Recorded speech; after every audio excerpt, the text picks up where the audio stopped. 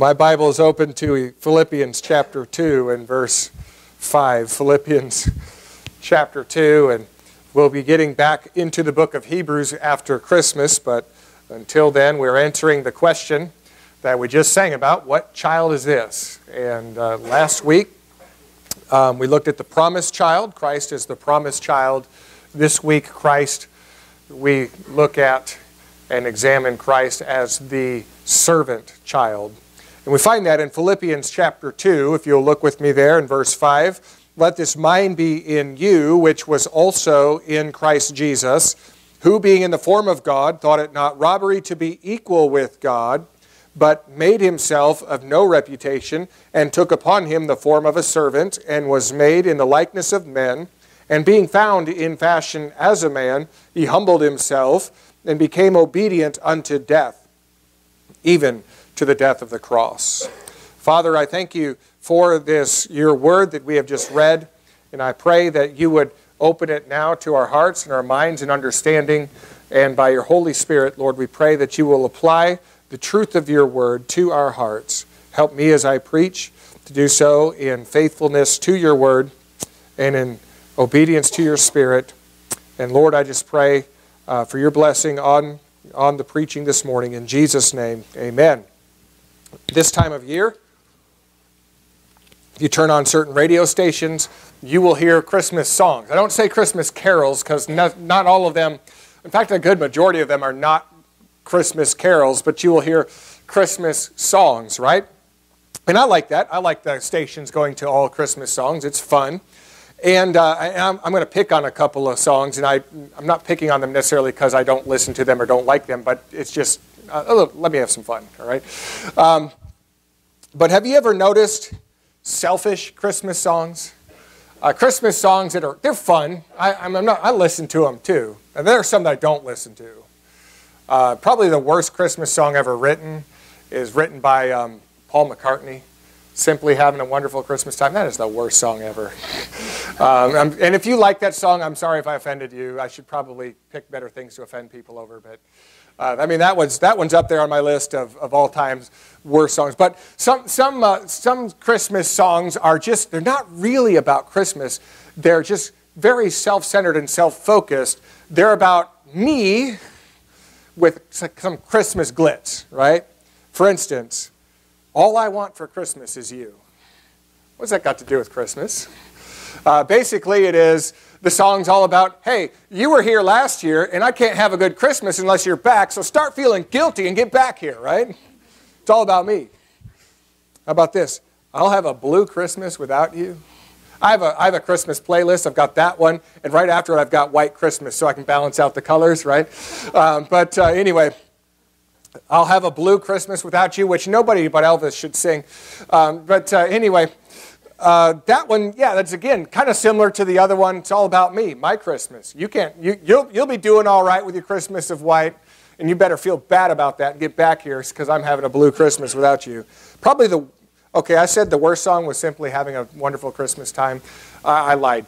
The worst Christmas song ever written is Santa Baby, right?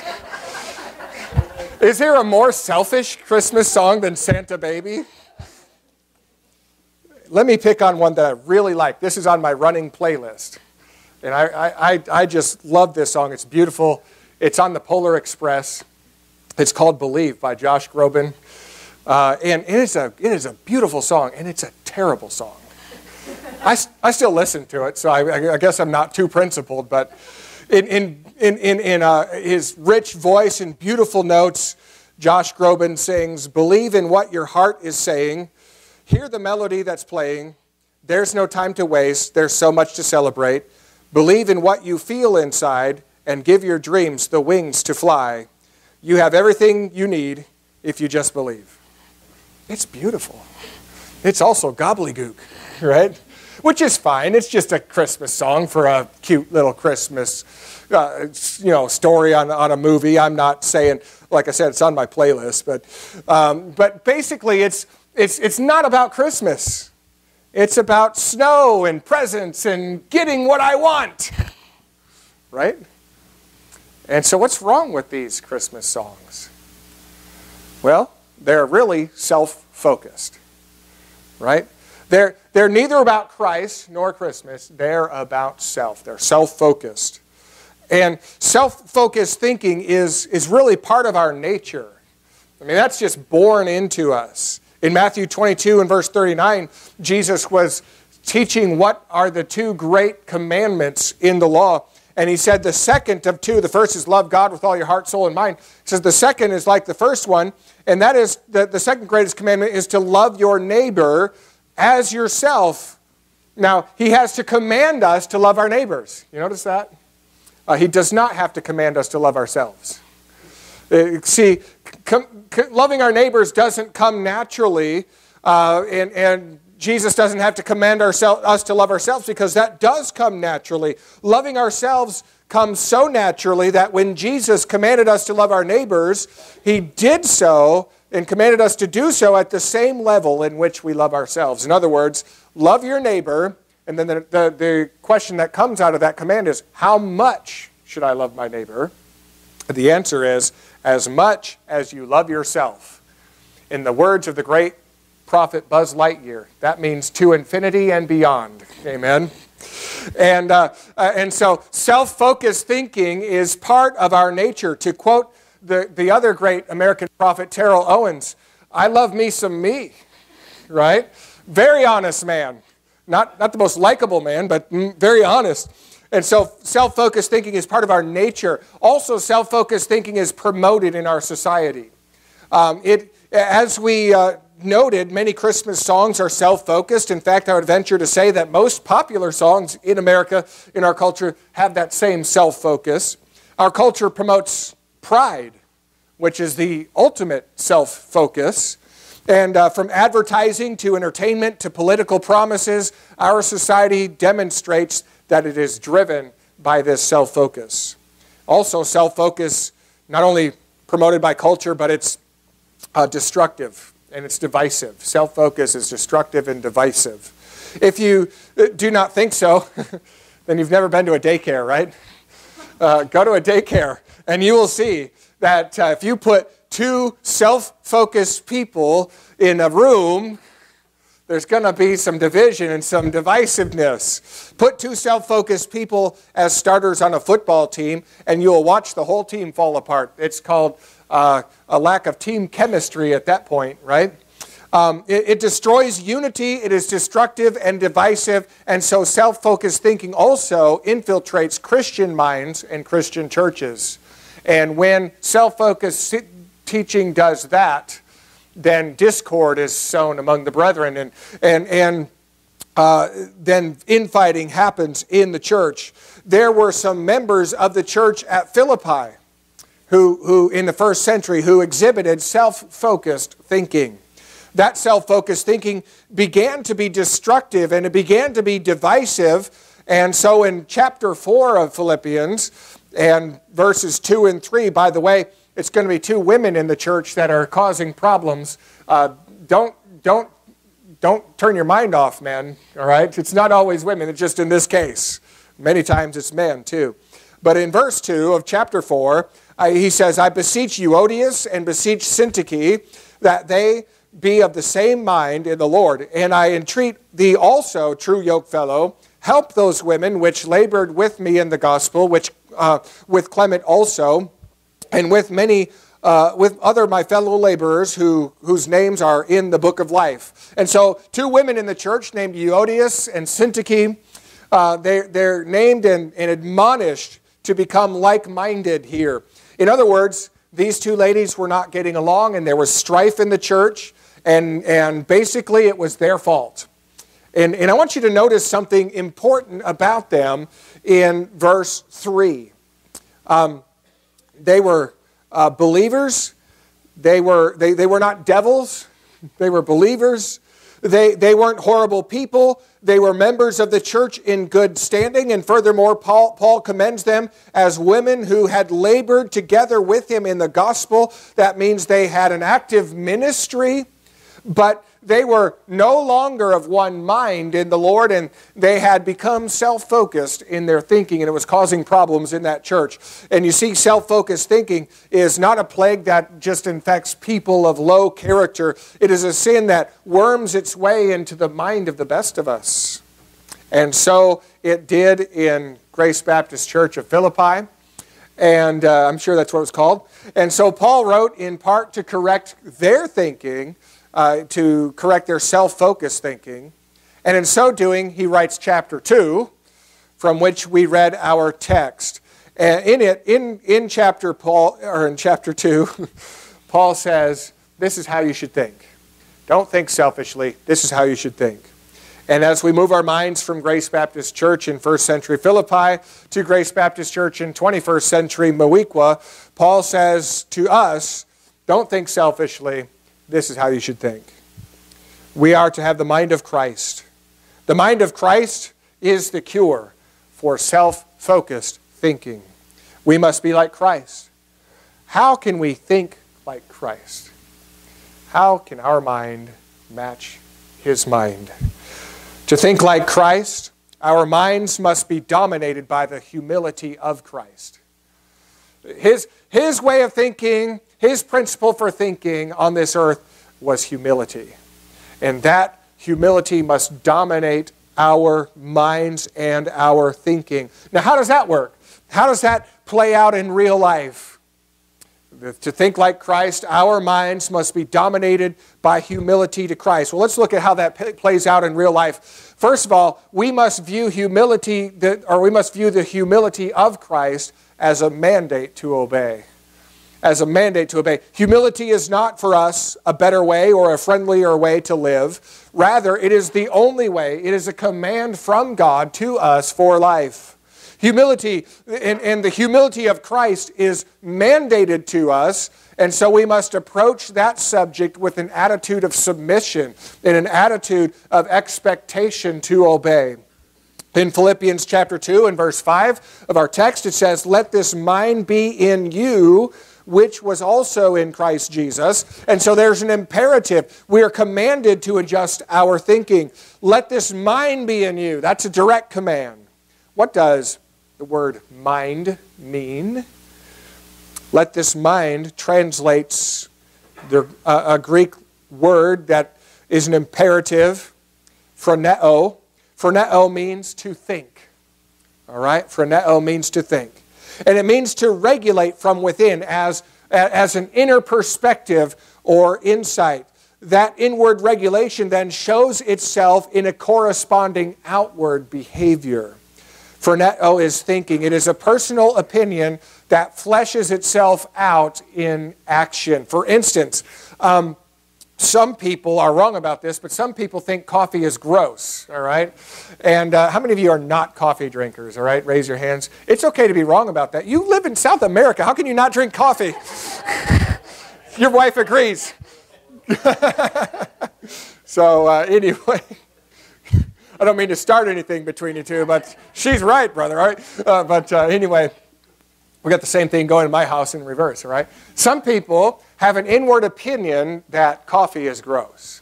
And so they don't drink it. They try to substitute inferior drinks like hot chocolate or tea. But basically that inward opinion manifests itself in an outward behavior. You take them into Starbucks and all they look at is the price, right? And the reverse of that is true. Some of us are correct in the opinion that coffee is really good. And so that manifests itself, that inward opinion manifests itself in an outward behavior. Hey, we're looking for it. We're drinking coffee, right? Every chance we get. All right? And I got an amen in there. All right. So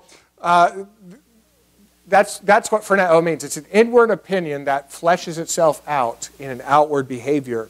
So the mind of Christ refers to the thinking of Christ, that is His inward opinion that fleshed itself out in an outward behavior. And so we are commanded to think as He thinks. That's the imperative. Now there's some instruction involved here too. He tells us, yes, you have to think this way. You have to have the mind of Christ. That's the imperative, but then he kind of shows us how that works. And so how does Jesus Christ think? What is his mind?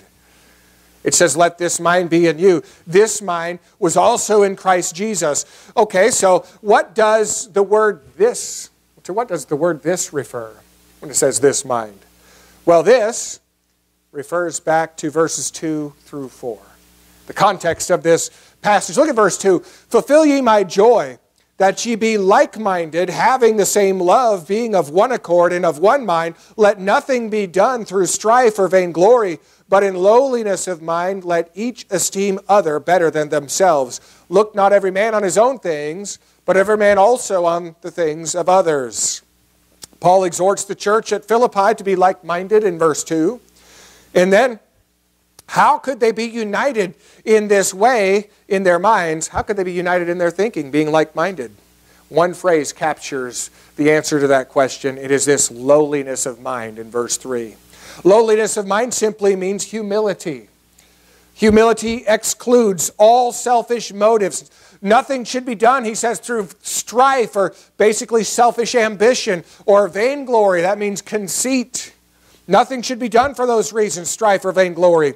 They were to expunge all selfish motivation from their thinking. Their view of others would have to be reversed. It's natural to think best of ourselves, to think highest of ourselves. We naturally give ourselves the benefit of all doubt. But we are to have a higher estimation of other members of the church than we have of ourselves. Is that fun? Not always, right?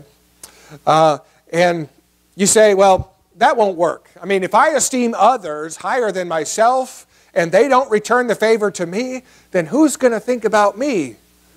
Well, there you go, thinking about yourself again. You see, in this command, there's no what-if clause. It's just simply given. It simply says, let every member of the church think of every other member of the church more highly than themselves. By the way, the answer to who's going to think about me? Well, if nobody else does, Jesus will. All right? And no Christian walks alone in this life. So we are commanded to have the mind of Christ.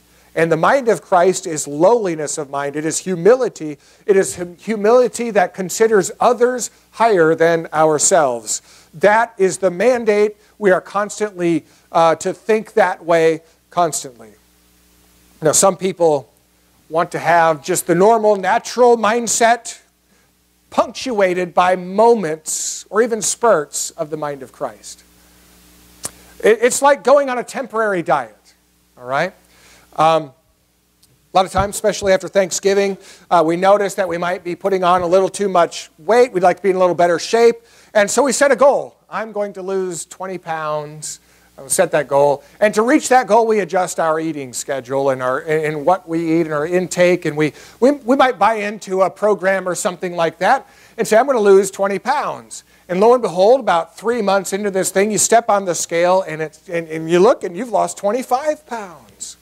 And we're like, wow, that's awesome. I've accomplished my goal. Now I can go back to what I was doing before. What happens next?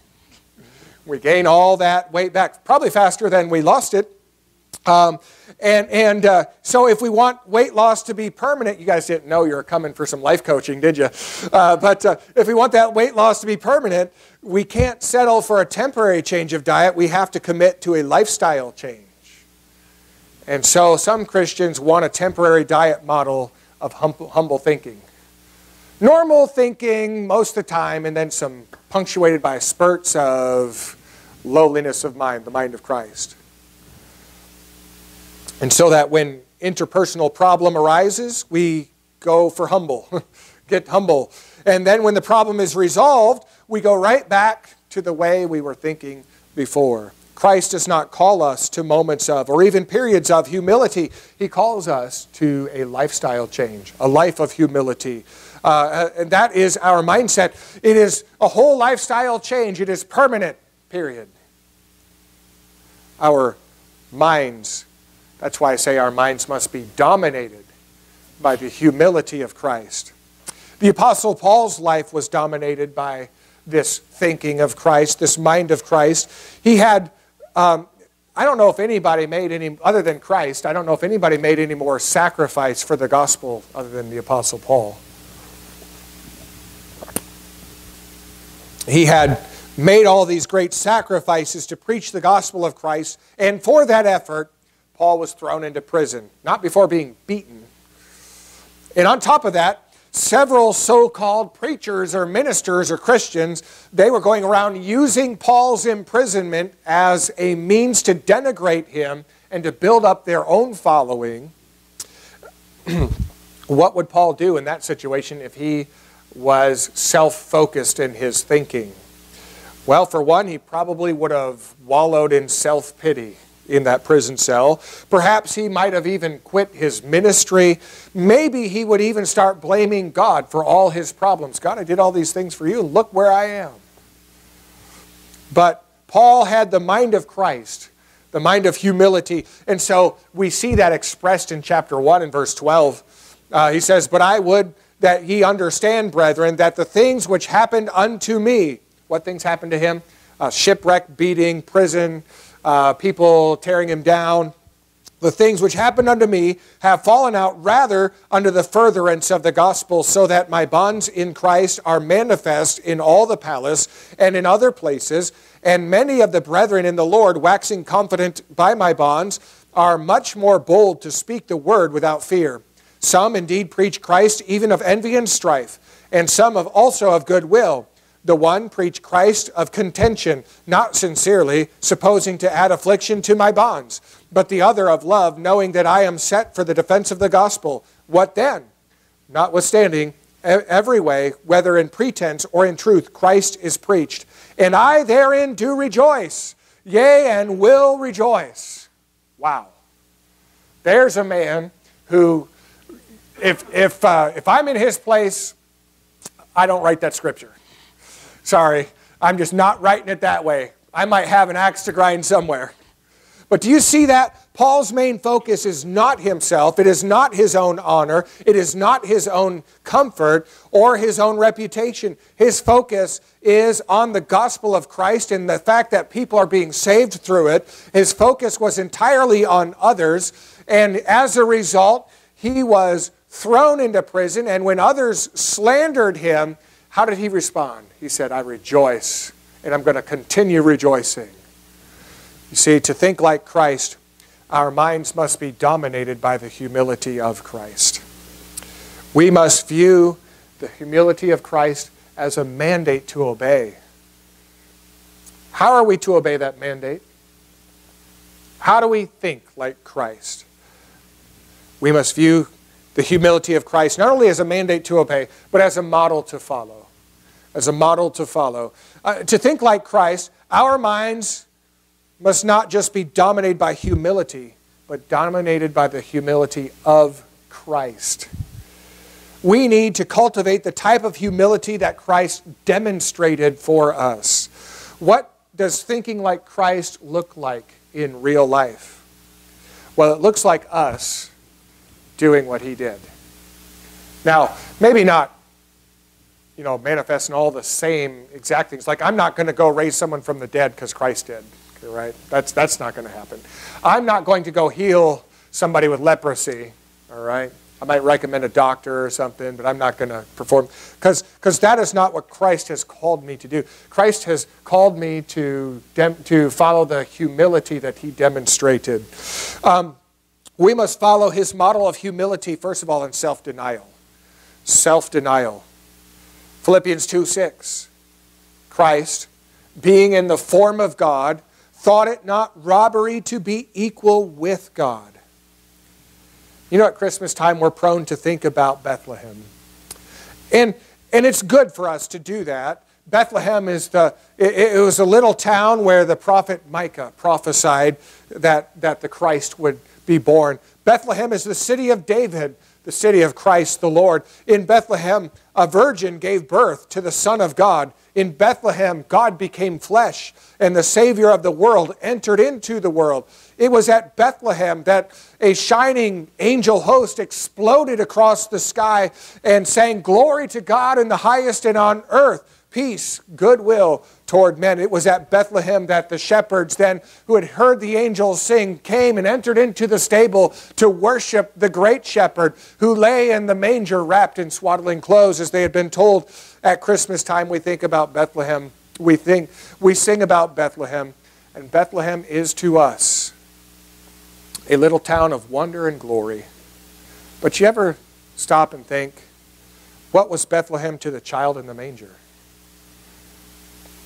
What was Bethlehem to Christ?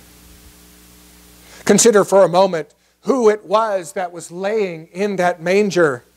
What child is this? This was the second person of the Trinity. He is God of very God. He is in the form of God. The word form here in our text translates the Greek word morphe. It means the outward display of an inner reality or substance. In other words, it's not just an outer shell, but it is the reflection of what is real on the inside. This simply means that in eternity past, Jesus Christ was God. And now there he is laying in the manger. John chapter 1, verse 1, in the beginning was the Word, and the Word was with God, and the Word was God. John 1:14, and the Word was made flesh. God was made flesh and dwelt among us, and we beheld His glory, the glory as of the only begotten of the Father, full of grace and truth. Now we get to the part that exposes the mind of Christ to us. Remember, we're talking about the thinking of Jesus. Our text says that Jesus thought it not robbery to be equal with God. See that word, thought? He thought it not robbery to be equal with God. What does that mean?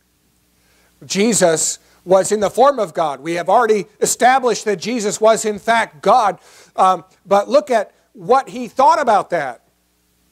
Speaking of God the Father, he thought that equality with God for Jesus was not robbery. Robbery translates the Greek word harpagmos, and harpagmos means a prize. It means something to hold on to cling tightly to. This word has two senses that can be used in an active or a passive. The active sense is robbery, to grasp, to grab something in robbery. The passive sense is a prize gained by robbery. So the active sense is stealing it, and the passive sense is holding on to what I've stolen so no one else gets it. What does all that mean? Well, Jesus looked at his equality with God the Father, and he never thought, hey, I really don't deserve this. I gained it by robbery. I'd better hold on to this and not lose it. In other words, considering his equality with God the Father, Jesus honestly thought and could say, I deserve this glory. It is who I am. And at the same time, thinking that, Jesus humbled himself to say, I do not have to grasp this. I do not have to hold on to it. I didn't steal it. I don't have to hold on to it so tightly. And being equal with God the Father, Christ deserves infinite glory. That's who he is. But we find him in Bethlehem, not in glory. A baby, no less, who cannot at this point talk or change his own diaper. In a manger, not in a gold-crested crib. Not breathing filtered air, but breathing dung-filled air, because a manger is in a stable where animals stay. And it's not like the live animal plays you see in some big churches where they clean up if there's an accident, right? That's where he is. He deserved infinite glory, but Christ discarded infinite glory. Verse 7, but he made himself of no reputation and took upon him the form of a servant and was made in the likeness of men. Though king in heaven, he chose to be born a servant on earth. The wise men came from the east and they assumed that Jesus would be born in Jerusalem. Why did they assume that? Well, Jerusalem is the is the city of kings. They searched for him at the palace, but Jesus was born in a stable. But that is really small potatoes when we think about something else. The difference between a palace and a stable is slight in comparison to the difference between the throne of glory in heaven and any place on earth. In other words, when Jesus stepped down to earth, the biggest step was the step down to earth. It wasn't a big step for him from a palace to a stable. Our text says that Jesus made himself of no reputation. That phrase translates another Greek phrase where we get the word kenosis. And it literally means that he emptied himself. Jesus emptied himself. And he took the form of a man, and not just any man, not a king, but a servant. And of what did Christ empty himself? What did he cast aside or mask? Well, Jesus remained God. He did not empty himself of deity. Rather, Jesus emptied himself of his glory. All the glory that Jesus had in heaven. He deserved infinite glory, and he discarded that infinite glory. He laid it aside to descend to earth, to take on human flesh, a servant, and to walk here as one of us. Coming to earth, Jesus masked the glory of his nature in human flesh. One time before his resurrection, Jesus decided to reveal that glory. And he pulled aside the mask on the mountain of transfiguration, and Peter, James, and John could not look at him. The sight was so spectacular. Another time, Jesus was in prayer with his Father, in intercessory prayer before he would go to the cross. John chapter 17 and verse 5, he says, "And now, O Father, glorify thou me with thine own self, with the glory which I had with thee before the world was." Notice Jesus says, "the glory which I had." He speaks in the past tense because he no longer had that glory while he was here on earth. He had laid his glory aside, coming to earth as a man. This is the mind of Christ. He deserved infinite glory, and he was willing to discard that infinite glory. Jesus' discarding of glory was the ultimate in self-denial. We have so much less glory to discard than he did, and yet so often we view it as something to be grasped, something to which we must cling tightly. Jesus discarded the glory of eternity. That was the ultimate self-denial. We must follow his model in humility and self-denial. The humility of Christ says, "Consider others higher than yourself, for Christ considered you higher than himself." So not only self-denial, Christ modeled that for us, but we must also model his humility in self-sacrifice. In self-sacrifice. Verse 8, "And being found in fashion as a man, he humbled himself and became obedient unto death, even the death of the cross." Now, the majority of Christians who live and die on this planet do not have to give themselves to a martyr's death. Some of them do, but the majority of us don't have to do that. Christ came to this earth, lived as a servant, a sinless life, and then he obeyed death. He died. Why did he die? Because the wages of our sin is death. Death. We earned that, and he took it for us. Christ not only, but I want you to notice this word in our text in verse 8. He became obedient unto death. Look at this word, even the death of the cross. In other words, it's saying not just death, but he took it further than that. The death of the cross. See, the death of the cross, to die on a cross was to die a public death, being condemned by the law as a criminal. It was a painful and horrible death, but it was also a slanderous death for him because he was accused of something he did not do. But then again, he was dying for something he did not do. He was dying for sin, yours and mine. So Christ modeled for us humility in self-denial and self-sacrifice. So to think like Christ, our minds must be dominated by humility, the humility of Christ. This is a mandate for us to obey. This is a model for us to follow. James chapter 4, verse 6 says that God resists the proud and he gives grace to the humble. You cannot begin to have the mind of Christ until you have Christ himself. Have you ever turned away from your pride and your sin and turned to Jesus Christ to save your soul? See, is Jesus your Savior? Is He your Lord? The first step towards salvation is to humble yourself enough to admit that you are a sinner and that you deserve God's punishment for your sins. Jesus showed us what God's punishment for sin is. It is death, and it's a painful one. Romans 3:23 says, "For all have sinned and come short of the glory of God." 2 Corinthians 5:21 follows that up and says, "For God, He hath made Him to be sin for us who knew no sin."